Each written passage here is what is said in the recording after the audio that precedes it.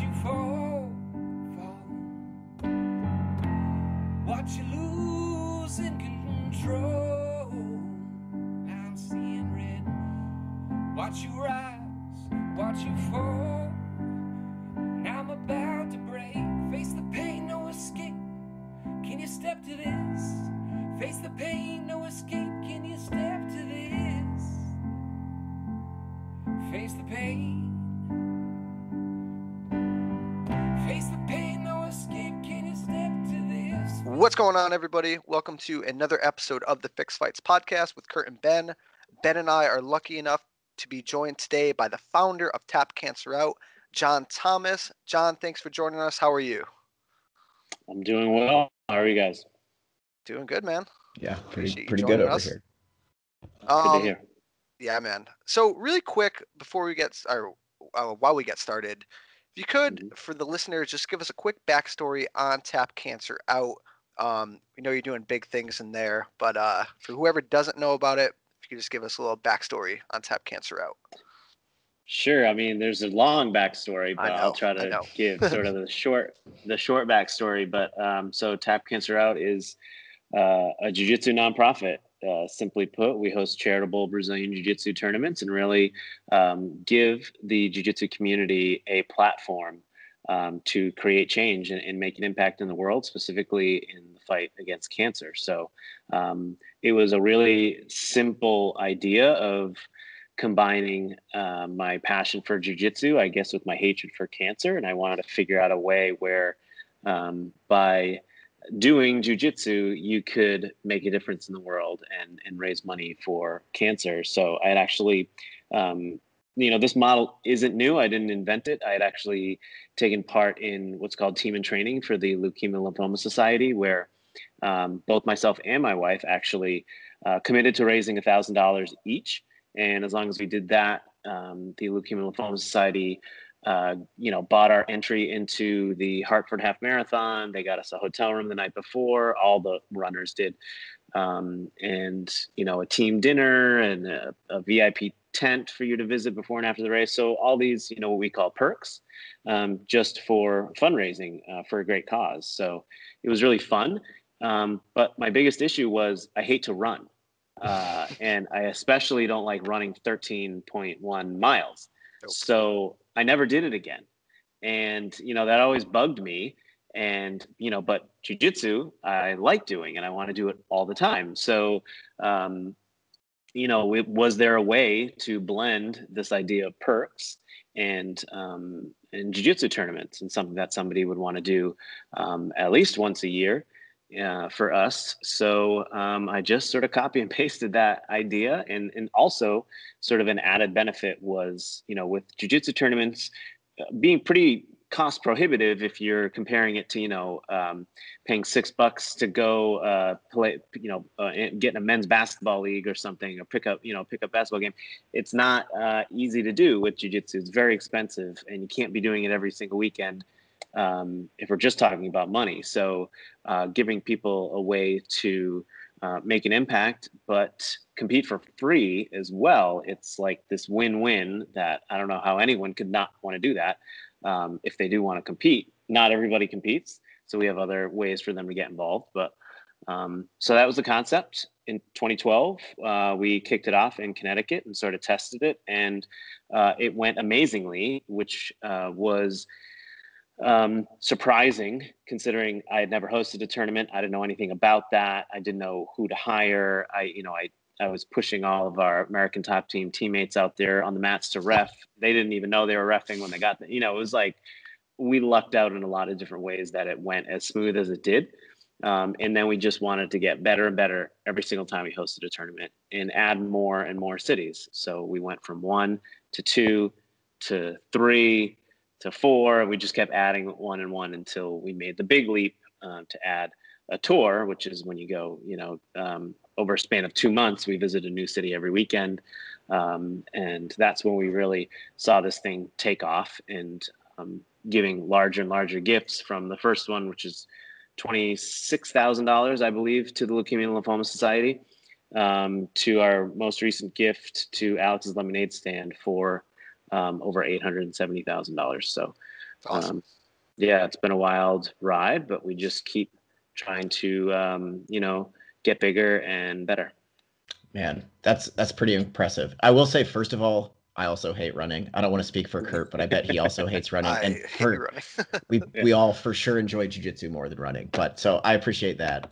But yeah, before you got on the call, Kurt and I were kind of discussing how like anymore, if like we don't like to pay to do a jiu-jitsu tournament anymore. And you talked about, you're kind of combining the best of both worlds. You're not paying, but also you're giving back.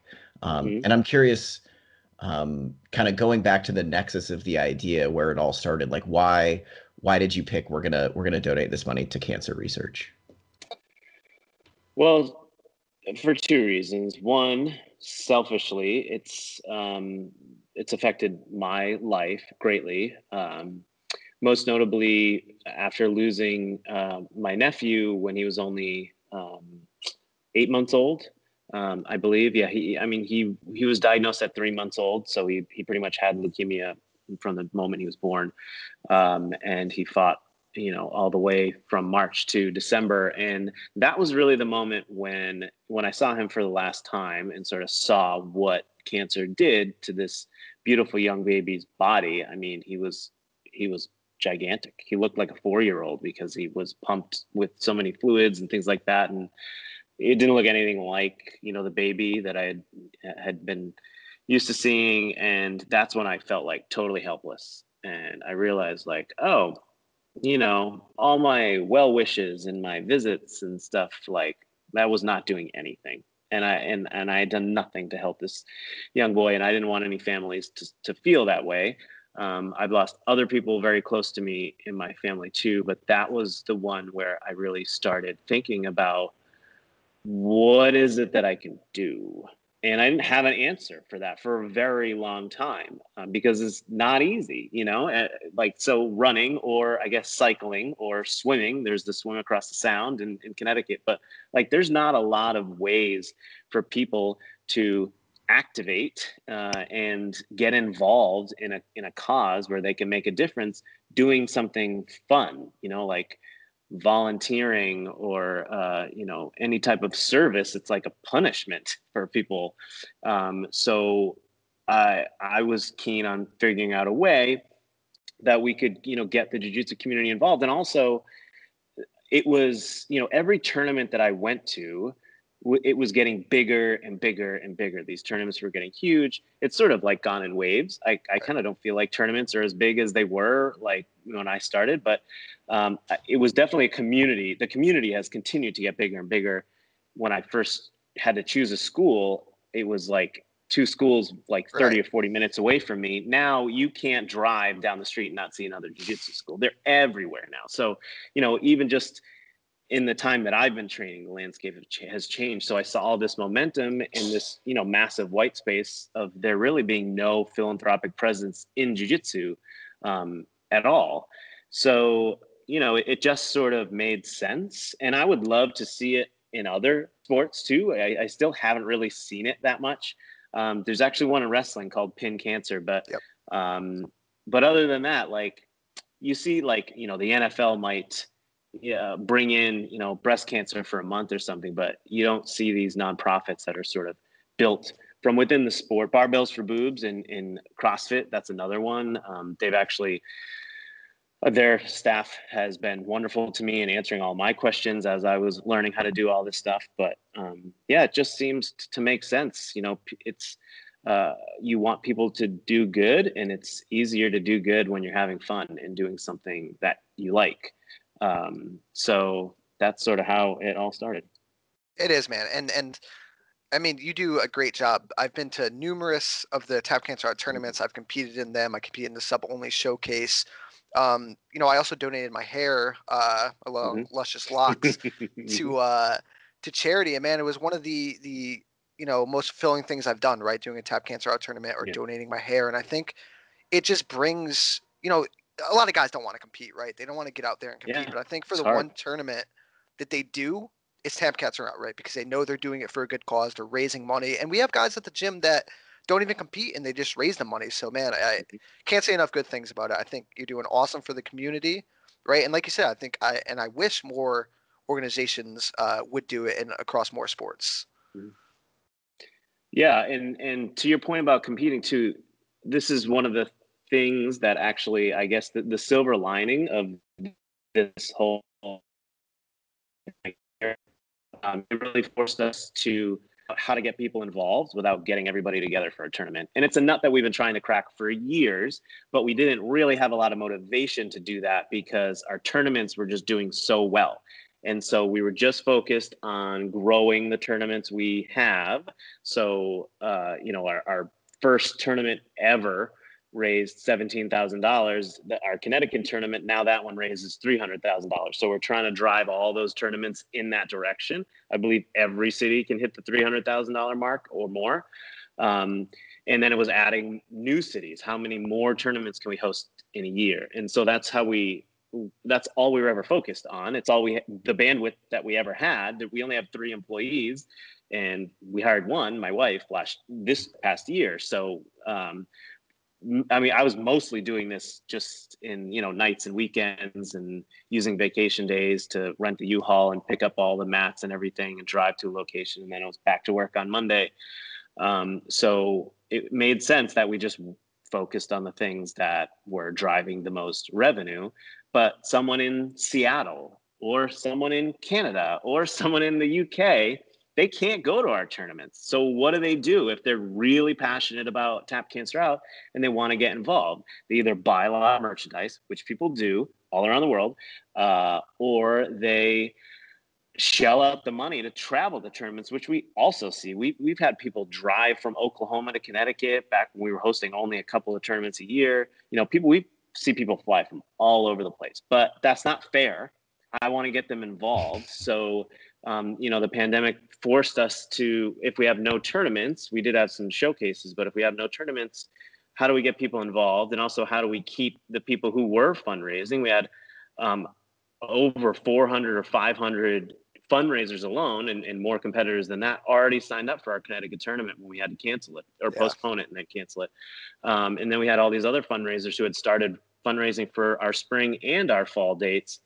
That, once you cancel those, they're kind of, why am I going to keep fundraising? It made sense. So we created Global Grappling Day. And the concept was pretty simple. We saw a lot of nonprofits who host, 5Ks and things like that. That's really easy. So instead of all of us getting on this one starting line and running the same, 5-kilometer route, just run it in your neighborhood.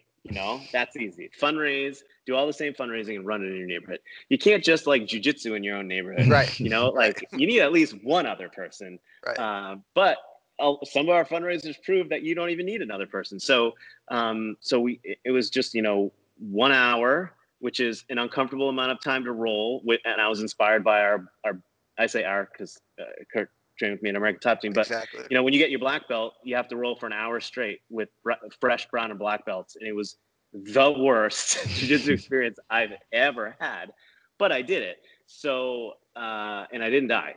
So just like rolling for an hour straight, and I use parentheses because, you can take some water breaks or whatever, Absolutely. But it was that concept of like, okay, roll an hour straight with one other person on this one day, and we'll all do it on the same day, and we'll do it from around the world.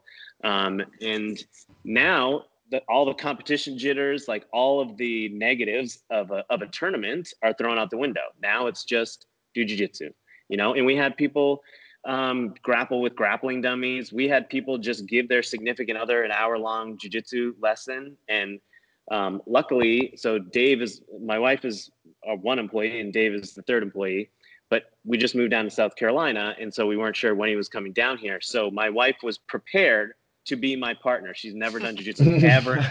Wow. She was prepared. She said, we can just roll, or you can give me a lesson or whatever. But and that meant a lot to me because she's no interest in jiu-jitsu. But luckily Dave moved down like the week before. So I was able to roll with Dave for an hour. We did it outside on my in-laws who also moved down here. they just got a new house, and so they have like a little patio in the back. So we laid down our warm-up mats that we have for the tournaments, and we did it outside, and had a bunch of dogs at the fence all around us watching us. Some random kid came and just sat and watched us, a little like 4-year-old girl. So awesome. So it was great, but so we were forced into figuring out how to get people involved, and it absolutely blew us out of the water how many people took part. I think our original goal was like 100,000. We ended up raising 276,000. Awesome, man.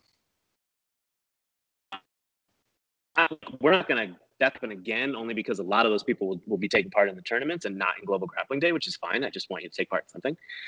But still, the awesome thing was seeing how many people from around the world did take part. I don't even know like how they've heard of Tap Cancer Out, or, I mean, we advertise and things like that, but we had 12 different countries, people from 12 different countries take place, including, I think, every province in Canada and 40 US states, right at midnight Eastern.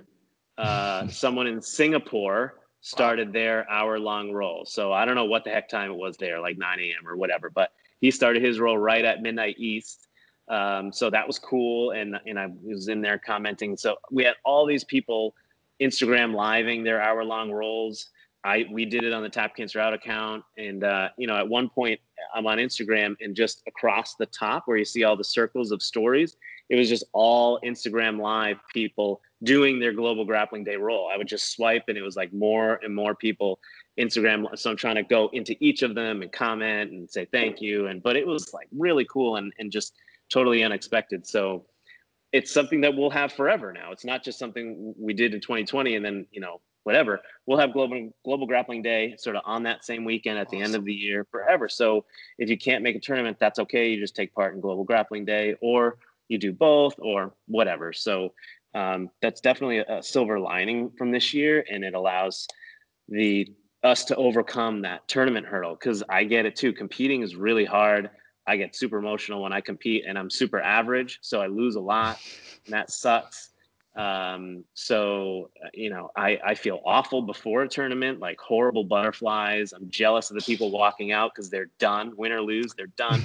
It was just totally different from any other sport where I'd like wake up and like if I had a baseball game, like I'd be so excited, or a volleyball game or whatever. But I don't know, jiu-jitsu, it's totally different. So I get when people say I just don't want to compete, or they volunteer or whatever, but I'm glad that we can get them involved, and it breaks the barriers. So you can do it from anywhere in the entire world. So it's cool. Yeah, something that I really like about that, never mind the fact that you're raising hundreds of thousands of dollars for cancer, like, which is obviously in and of itself great, but you're bringing the community together, right? Like, even without that aspect, you're kind of giving this gift to the BJJ community worldwide, which I appreciate. But I was looking at, it looks like 2021 is a completely full schedule for you guys. Looking up and down your website. Yeah, we're basically rinsing and repeating the schedule we had in 2020 in a lot of the cities that we were going to hit for the first time, and then we didn't, obviously. We did have our San Diego and Phoenix tournaments because they were at the end of January, beginning of February last year, before we sort of realized the impact that all this was having. So we won't actually be going there this year just because it's not a good time to go there right now. And we pushed our typical Connecticut tournament to June, so we won't be starting any tournaments till May. So that puts us on basically a 15-month tournament hiatus from the last time we hosted an event in Phoenix of early February last year, or it was San Diego, to May 1st when we'll have a tournament in Charlotte. So, this has been difficult for lots of businesses. This has been difficult for jiu-jitsu gyms. Of course, a lot of them have shut down. Tournament organizations were all hit hard for obvious reasons, but for us, it was really important that we don't sort of come back until we felt like we could do it safely. We did host some showcases because we could have a lot of control over that. We hosted them in private jiu-jitsu schools, and we didn't have to roll out our own mats. It was a small space that we could, nobody else had to be inside of it. And we just had sort of a rotating door. So you were outside until you were until you were 2 fights away. You'd come inside, warm up, fight, and leave. The only people who would stay inside were basically our staff, which was about 8 people. And so we could do that safely, and we streamed it for free, so people could still watch, their friends compete and stuff. But they were all doing it safely. Everybody masked at all times, competitors and things like that. But we had to figure out how we'd actually roll all that out for a tournament, and what that looks like. So we have all of our COVID protocols on our website. It's sent in an email to all the competitors as well. We're going to do a little social media behind it, because I don't really hear a lot of tournaments sort of talking about what they're doing to keep competitors safe. And obviously there's an inherent risk of doing it now, regardless. So any tournament, including us, that hosts a tournament is accepting a certain amount of risk. But there are things that you can do to mitigate some of that risk. And I urge all the tournaments to do that. But we're going to do that, and it's still going to be fun, and we're still going to create impact. But, we couldn't be one of the first tournaments to come back, just escaping to Georgia or Texas or Florida or something to find a loophole, somebody that'll let us host a tournament. We're a health-based nonprofit organization. We can't be put in that light, nor will we want to ever do that, regardless. So it's taken a lot of sort of figuring out. We were blessed to be able to do the showcases. We had 4 out of the 5 were hosted at jiu-jitsu schools that just opened them up for free closed down their school so we could host our event, gave it to us for free. They were super nice. Letting all of these strangers come in and compete now is, not every school owner would want you to do that. Right. So, and we would hire cleaning staffs to come in the next day and deep clean the whole thing. So, so we were very fortunate between the showcases and Global Grappling Day, to even just stay in business, and to keep our employees employed, including myself and my wife. It's my family, and Dave. So we're set up for 2020 even better with, to do those tournaments as safely as possible, and to also have Global Grappling Day, to also, be flexible with our showcases. So some might be, on stage, possibly with spectators, possibly not. Some might still be that small, more intimate experience streamed. So, we can be flexible with all of that and figure out the best way to do it as we sort of progress through the year and are, sort of aware of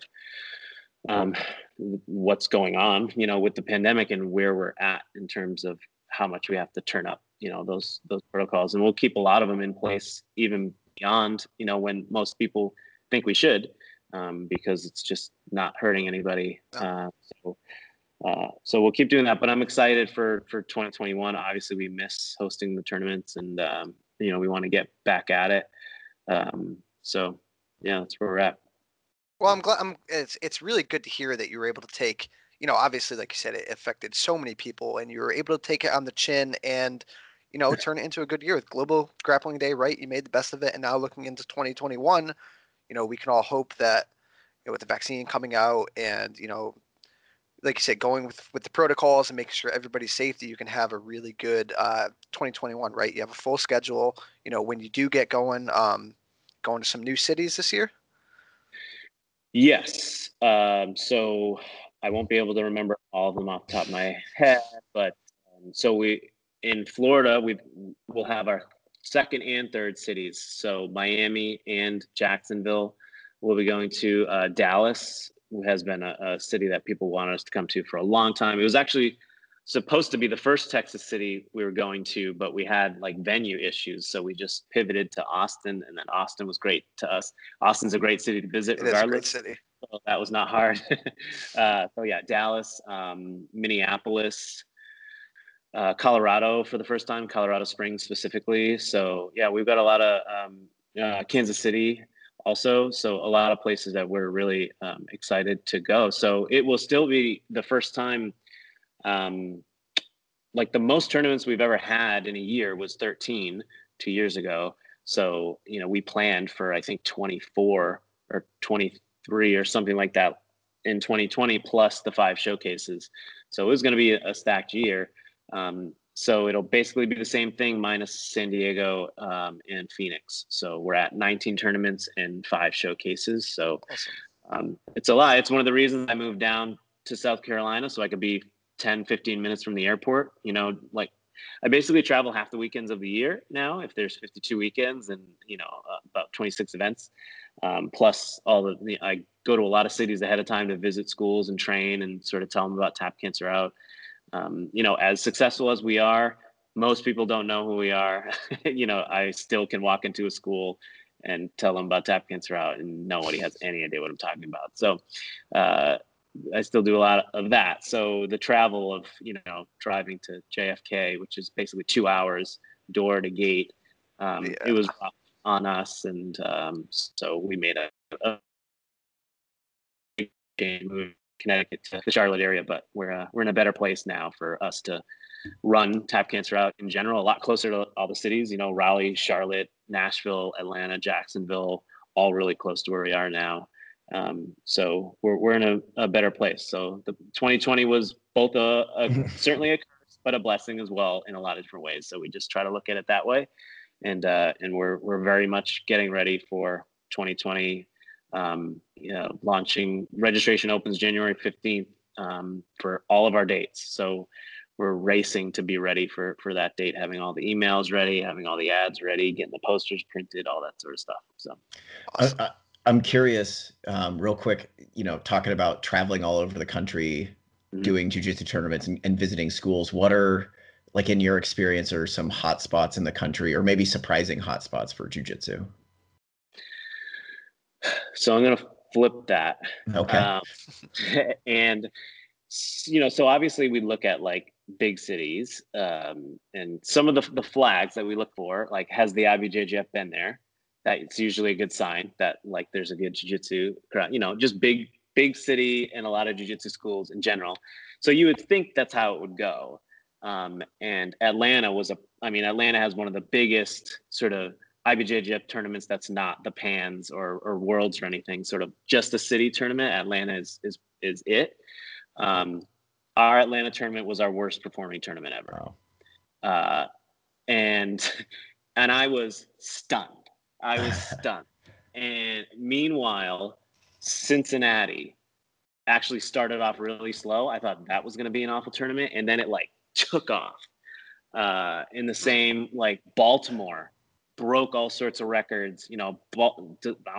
DC, I guess, has an IBJJF tournament, but Philly was another perfect example. Like, Philly has never had an IBJJF tournament. They're sort of stuck between New York and DC, so they don't get their own IBJJF tournament. That was one of our fastest growing cities ever. So I've learned that I don't know anything about picking these cities. So we just so now we just really think about, like, what route makes sense if we're driving it around the country. Yes, like what cities have other tournament organizers gone to? God, there's a city that I'm forgetting that really surprised us. But yeah, it's usually like the cities that we think will be amazing aren't as amazing as we think, and then the cities it's just like a quick stop. They blow all expectations sort of out of the water.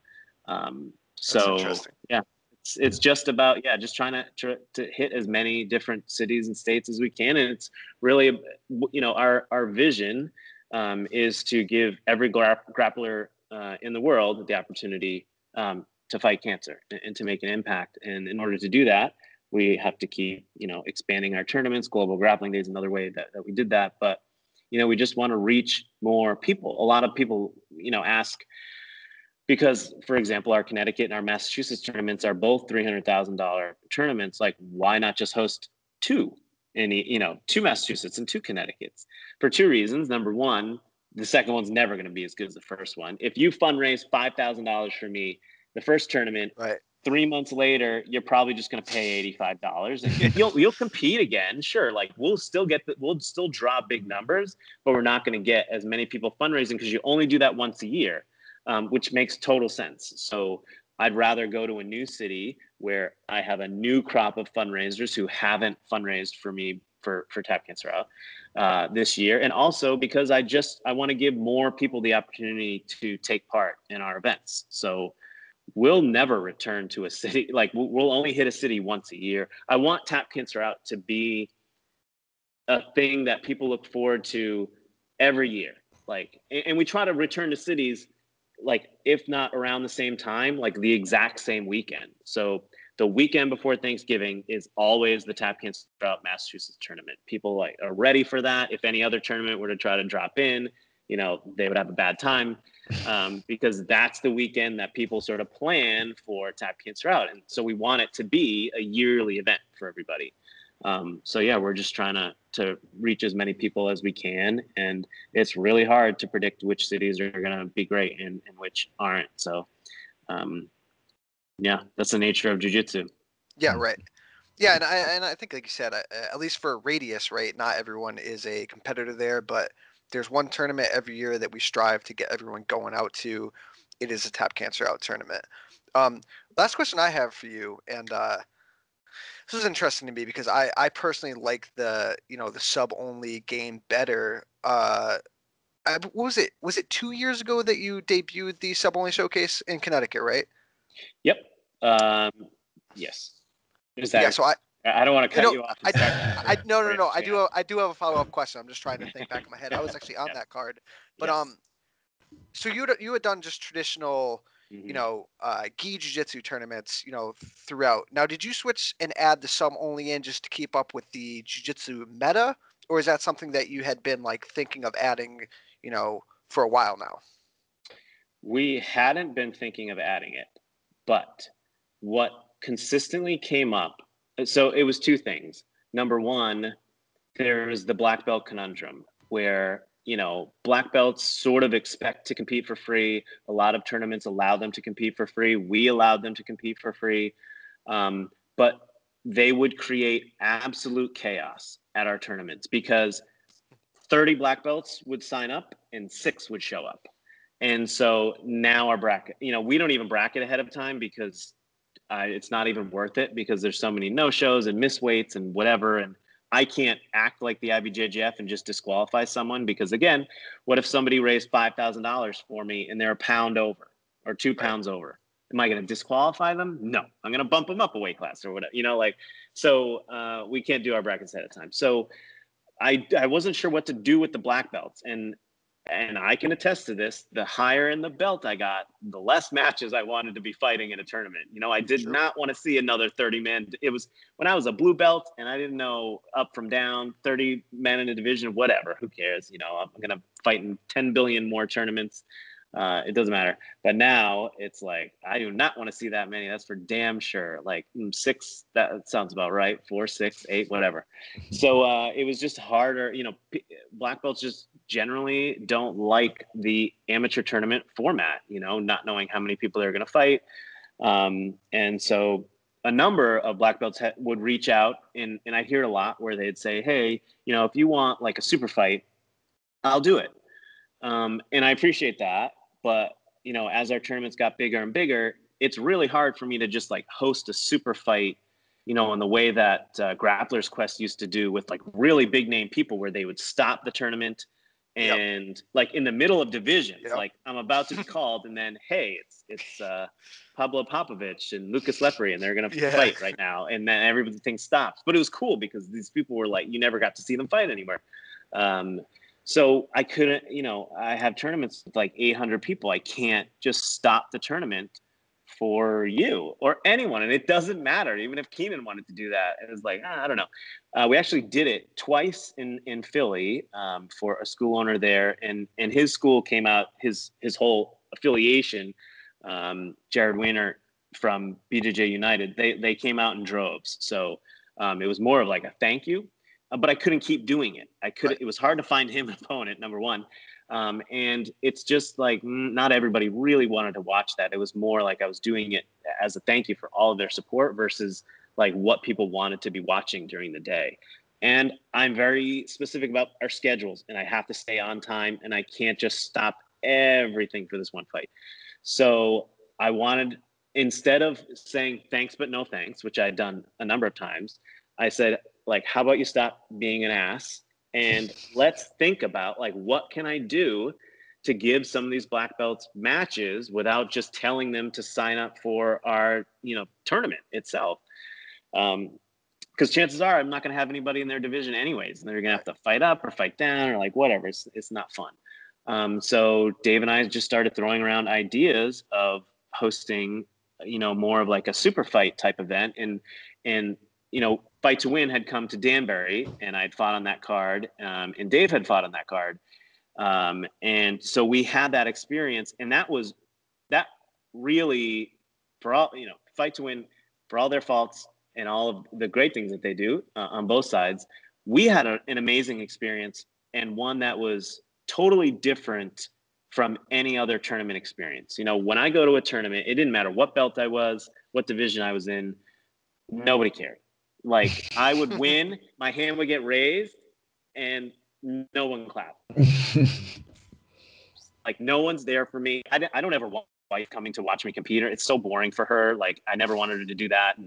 And my son was born just, I guess 5 years after I started jiu-jitsu, but it was just not fun. Okay, it's not fun for her. So I usually didn't have a lot of people there, and I would go far to compete because I wanted to compete. So versus competing on Fight to Win, so it's streamed live. So my friends are all jacking my Flow Grappling subscription so they could watch it.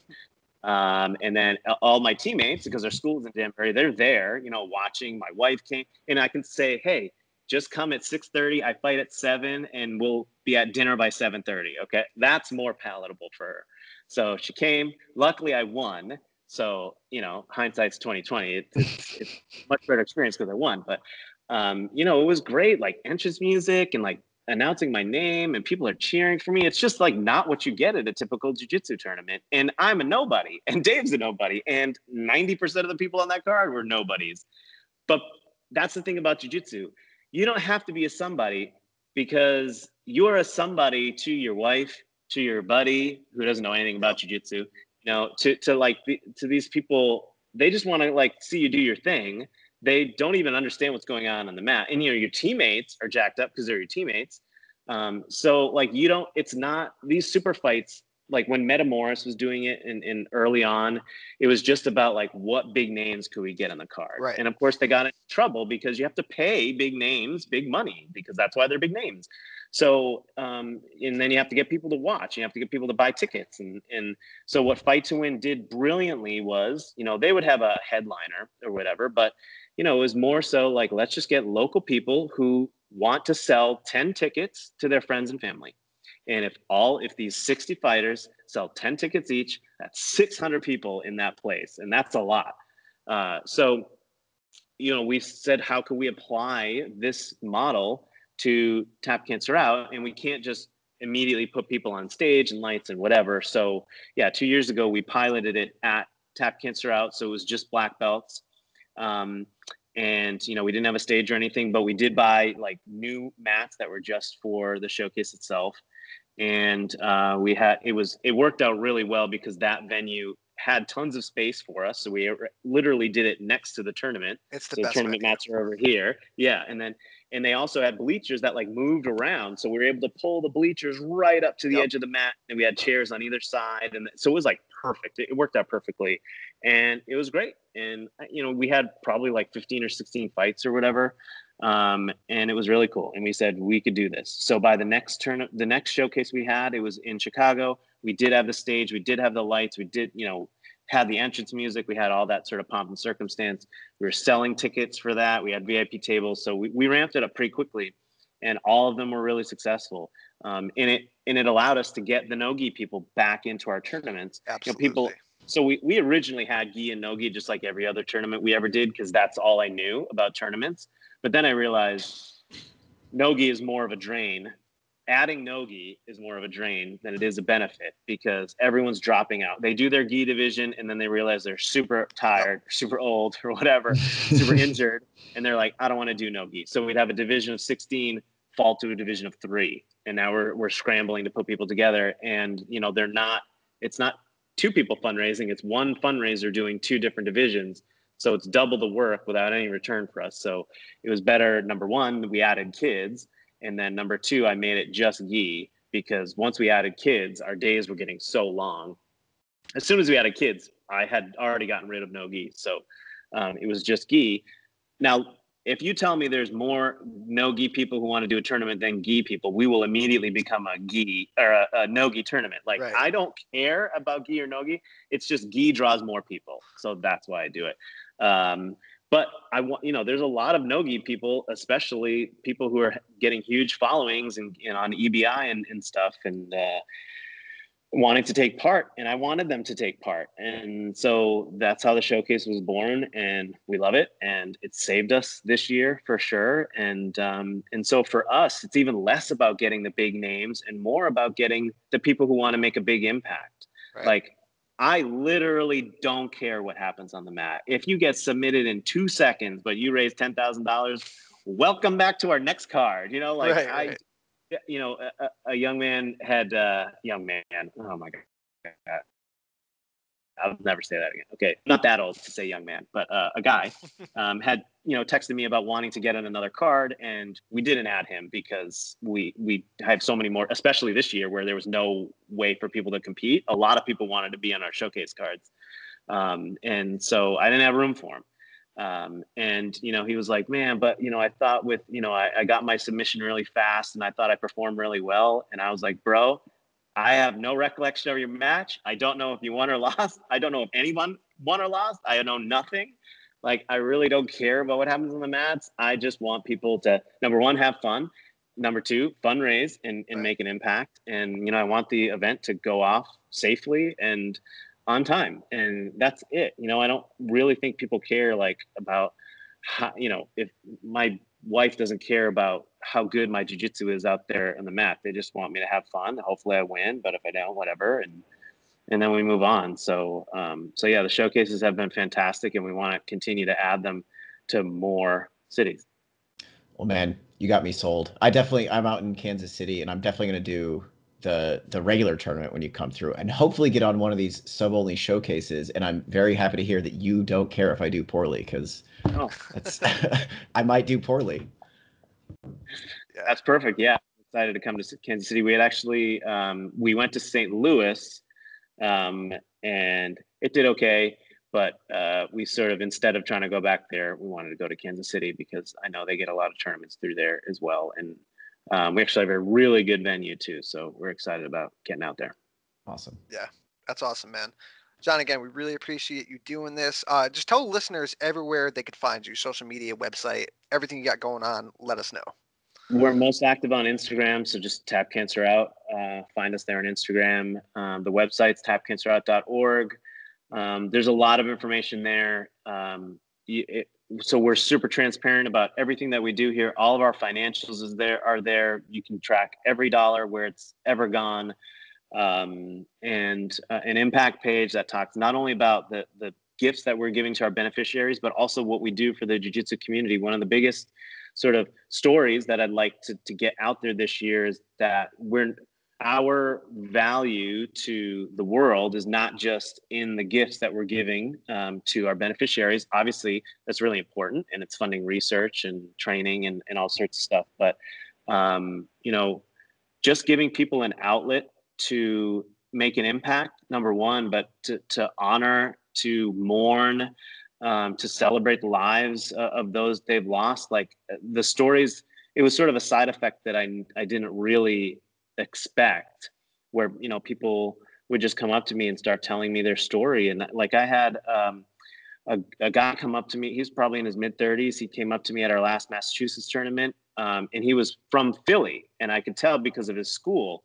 And I remember seeing that school on the roster, sort of the brackets, and being surprised that he made it all the way up, because we have a Philly tournament. And he came up with his sister, and he's like, hey, I'm so-and-so. This is my sister. We lost both of our parents to cancer this year.